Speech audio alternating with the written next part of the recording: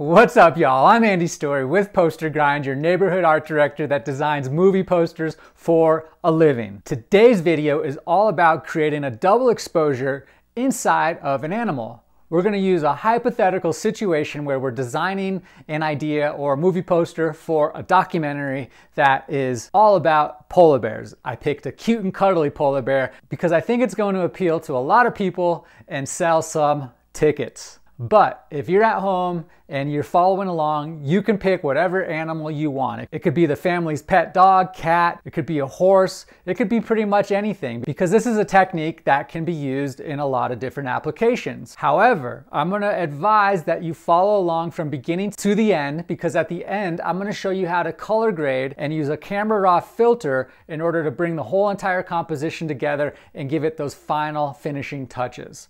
So without further ado, let's dive on in. What? All right, y'all, let's get that Photoshop fired on up and the tutorial going. First things first, this is a movie poster scenario where we are designing a movie poster for a documentary about polar bears in the Arctic.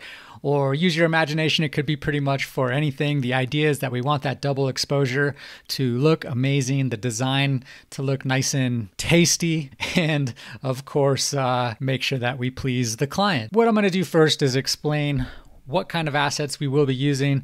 I did go ahead and pick out some photography. Obviously, we have a polar bear, the star of the show, and this one is cute as can be, which always helps to sell a movie. And then, of course, we have our mountains, so I picked a couple different mountain ranges. I don't know if we're gonna use them all, but better to have more than less sometimes when you're designing.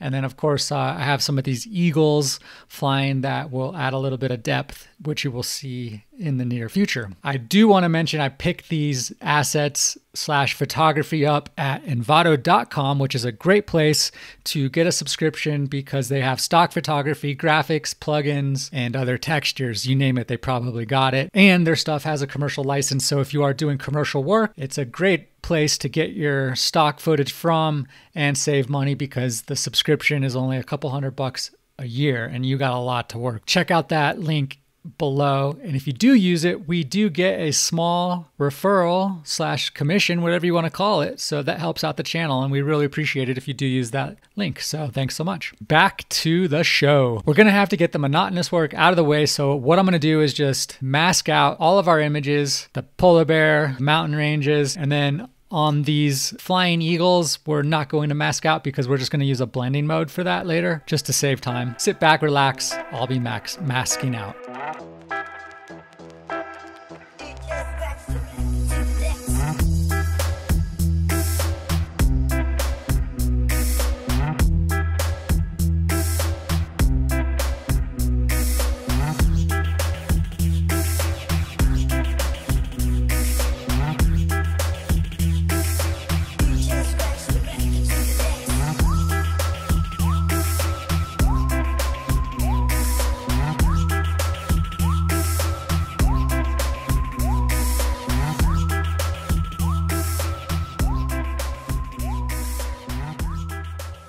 All right, everything is masked out, ready to go. I did things a little on the quicker side because towards the end of creating this piece of artwork, I'll go ahead and clean up the edges and maybe add some flyaways, some flyaway fur to our little baby polar bear. So for now, let's go ahead and turn our polar bear into a group, and then on that group, we're gonna add a mask. So make sure you're on the polar bear or whatever animal you're using for this project. Hit Command G. That's gonna allow us to have a group, and then we're just gonna name it bear, B-E-A-R. And then on that, we're going to go down to the Japanese flag icon and add a mask. And then on the mask, we are now able to paint with black and have the image disappear like so. And that's going to allow us to create the double exposure, have our mountain ranges creep in the image itself. Now these mountain ranges we're going to want to put below the bear as a bottom layer right above the background. Actually, an easy way to do that is to hit Command bracket back, and then that'll automatically drop these down for you. So Command back bracket, and now our mountain ranges are behind the image, and we can get started on placing them strategically to kind of mimic the back of the bear itself. So let's see what these start to look like and I'm going to Command T, transform. Whoops, there's a little spot that I forgot to mask out. Let me get that really quick.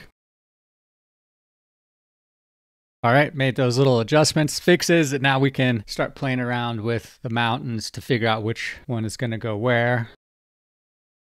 So one thing you're going to want to do is make sure that the light matches on each mountain. So on this mountain, this one right here, you can see the lights coming in from this direction. But on this one, it's the opposite. We have shadows being created on that side. So I'm going to hit Command T and then flip horizontal by right clicking. And now we have light hopefully being matched. Yeah, so see the shadows over here. Now it makes a little more sense. And then let's just take a look at that other one too. This one here. So these ones are kind of, it was overcast or whatever. So there's not a whole lot of shadow, but there are definitely shadows towards this side. So let's just flip this one as well. It's not going to be a big deal on this one, but just for the sake of the tutorial. There we go. So now I'm just looking at these pieces of mountain. I think this one's going to look good, kind of in the middle because it has a really high peak. And then this one can kind of go in the front. We might not even need that one, but let's just play with these guys here for now. And so now we're going to go up to the bear, and with a soft round brush with a flow of around 4%, we're just going to paint with black on the mask and just start to disappear some of the image.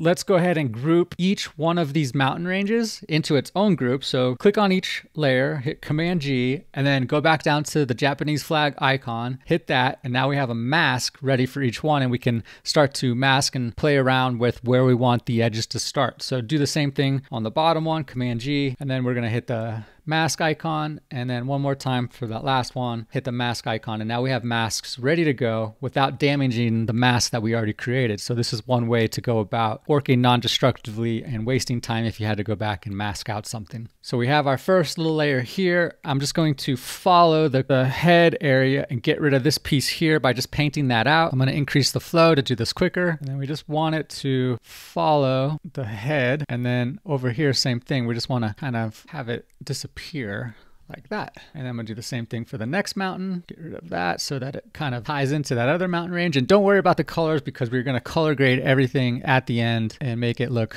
like it belongs together. So I'm just rounding out all the edges and the corners. And then let's just see what we can do with this last one, even though we didn't know if we were gonna need it or not. Maybe we can. And then let's just look at this last little piece, and you can move these around too. All right, that looks pretty good. Now we're just going to finesse everything with the bear so we can start to paint back with your brush some of the bear so that it kind of goes in and out, turns into another subjective situation of how much bear you want to show through and how much you don't want. You want to have a really nice subtle transition between the photography in the back and the bear itself. So sometimes maybe that ear is going to look good, or maybe it's not. You just got to kind of figure out what works and doesn't work.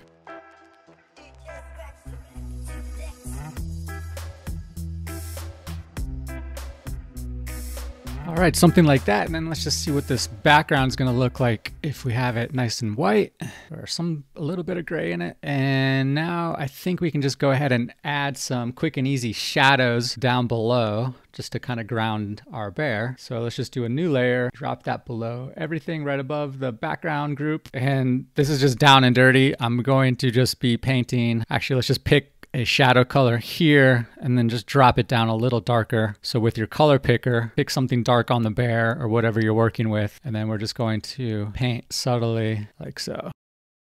And then create a new layer. And we're just going to do a little bit of a shadow for the head. And then on that part, we're just going to go up to filter and add a little blur, Gaussian blur like that. And then hit Command T, transform. And we just go up to perspective and just kind of perspective it out a little bit to flatten it like that. You know, that's good enough. And the same thing with our bottom layer. Just add a little blur, filter, blur, Gaussian blur, hit OK, Command T. And we can just use a little perspective, right click, just to bring it out a little, bring it down. And then it's a little dark, so you can add a mask on that, paint with black. Now it's really down and dirty. I would spend way more time on that, but now I'm going to go back up to the bear. I'm just going to go on that same mask, the grouping mask, and just clean up these edges a little bit just with a brush. Doesn't have to be perfect, but just get rid of there's a little too much light on there, so it doesn't make sense. So let's just clean these out, painting with black.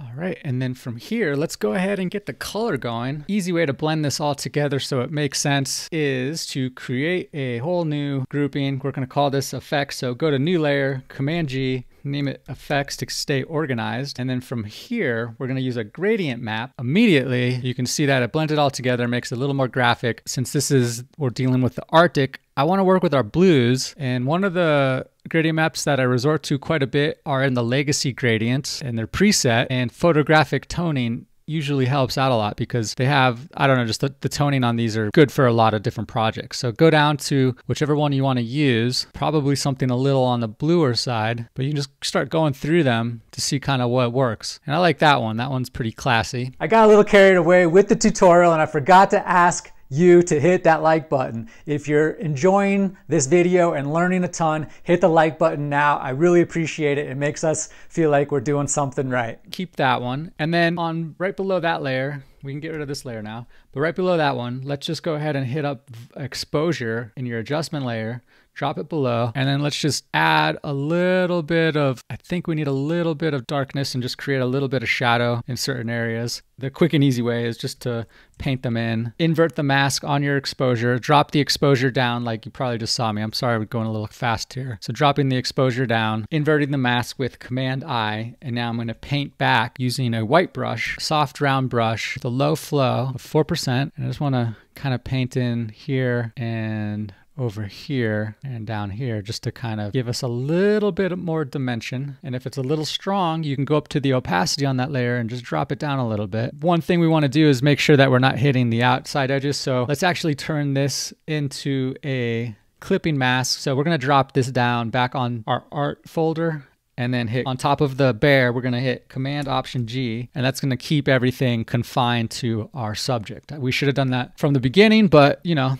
it's kind of a trial and error. And then the same thing, I wanna go just above the art, and we're gonna do one more clipping mask to add some highlights to our mountains. Go ahead and hit exposure, bring it right above the art folder, Option Command G, actually make sure that it's right above it and not in the other group. So hit Command back bracket, and then Option Command G, and then on your exposure, just pump it up something bright, and then it doesn't matter because we're going to invert the mask, Command I, and then paint some of these highlights back in with a white brush on a low flow of around 4%. Make sure you're painting with white, and then let's just go in and see if this does anything for us. It's going to be pretty subtle, and depending on what mountain ranges you use, you might want to really go in and do a little bit better of a job. Like I want these to pop a little more, so I'm gonna do one more exposure adjustment layers, and these are gonna be pretty hardcore. And Option Command G, same thing, pumping that exposure up considerably like that. And then I'm gonna hit Command I on the mask, invert it, and then I just want these peaks here in the front to be a little more drastic with the light.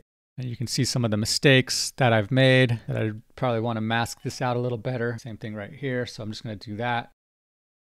One other thing is we want to add our birds. And so go up to your birds. We can actually put this right above the art so that the highlights are not affecting that. And then we're just going to go to blending mode, see which one is going to work with the least amount of work. It's going to blur out the background. So just go to darken, and then we're going to mask this out really easily with the lasso tool. Just lasso around the birds and then hit your mask icon. You can see that we kind of have a little bit of that peeking through. So we might have to do a little bit more adjusting. But for now, let's just see where these are going to look good. So I'm going to hit Command T and then make them smaller with Shift Option to make sure that we keep the size. And then I'm going to make one more copy, Command J, bring them over, and then make these guys really small so that they're in the background. Command J, one more layer, and make that even smaller. And we just have these birds kind of, and you just place them where you kind of feel like they're going to look good. Go back down to this layer here, really quickly brush away with black that edging like so, and then that saves us time. And we're going to do the same thing with the birds further away, just kind of brush them away. And this is just quick and dirty, and it's okay if you hit the birds a little bit because they're so far away. They're supposed to be blurry, and then you want to paint over the birds just a little bit so that it blurs them out. And then the same thing with our birds up here, our bigger birds, we can just kind of brush over them, that maybe just raise them up a little,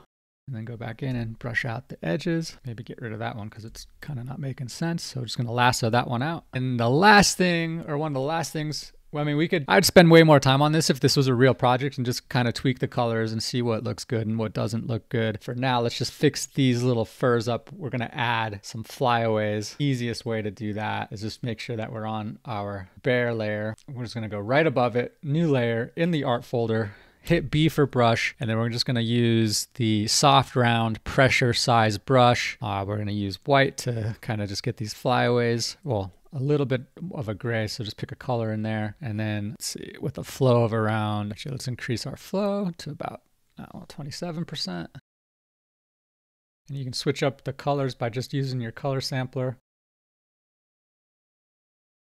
And on these last ones, we're just going to go on that bare mask and just kind of have this be a little more subtle, painting with black, clean up the edge.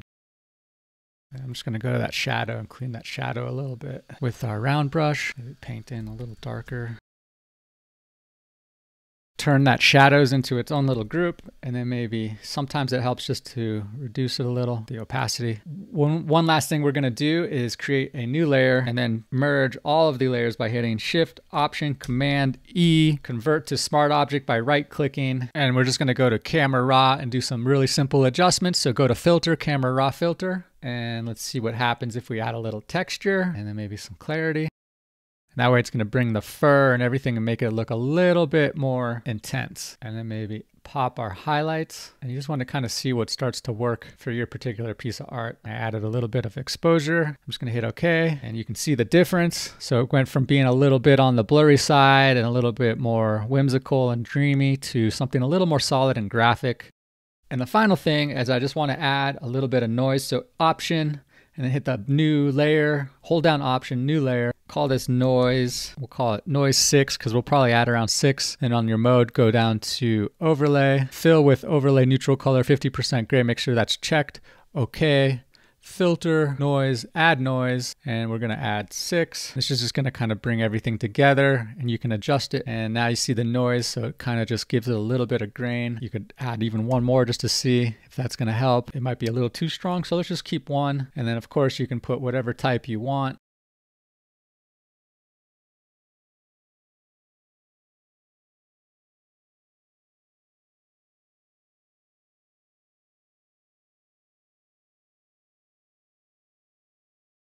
There we go, guys. I just added a little bit of type. I don't know if I would actually use that. I would probably add some texture to it and make it look a little cooler, but that's a whole other tutorial. All I wanted you to kind of learn is how to add a double exposure to a bear, your pet, a wolf, a lynx, a bobcat, you name it.